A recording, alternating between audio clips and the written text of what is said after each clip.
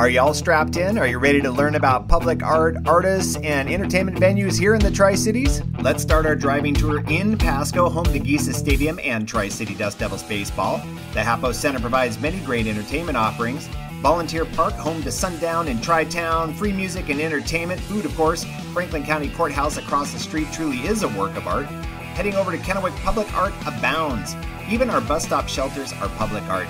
A great deal of public art can be found on Clover Island, like this, and this, and this, and this, and this, and this. Even our electrical boxes are pieces of public art. Oh, the Ben Franklin Fair and Rodeo, a can't miss, always has an amazing musical lineup.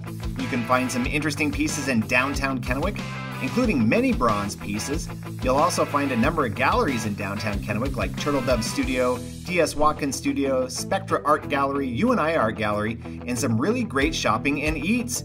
The Parkway in Richland is also home to some great public art, and the Neva Scott Art Gallery. The Parkway is also home to the Richland Players Theater. Other notable arts groups include Art Without Borders, Camerata Musica, Rude Mechanicals, Mid-Columbia Ballet, Mid-Columbia Master Singers, Mid-Columbia Musical Theater, and Mid-Columbia Symphony.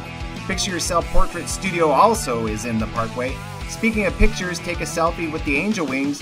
The fountain in front of the city of Richland is a great piece of public art. The Academy of Children's Theater puts on many great productions. Confluent is where you'll find Drew Boy Creative. Other galleries and studios in Richland include Allied Arts Gallery in the Park, Wet Palette, DV Studio at Bernard Griffin, and Magnolia Studio. Of course, they have more public art too. You'll also find some great art in and around the Uptown. You'll even find it in our roundabouts. Cyber Art 509 at Toucan and Cellars in Benton City. Even public art in front of our offices at Visit Tri-Cities. Right next door is the Toyota Center, home to the Tri-City Americans, Redder and Company Theater showcasing Broadway shows, and it's a great concert venue. Yes, that's KISS. Of course, we have festivals, and the granddaddy of them all is Water Follies. And your can't-miss venue for live music, the Emerald of Siam.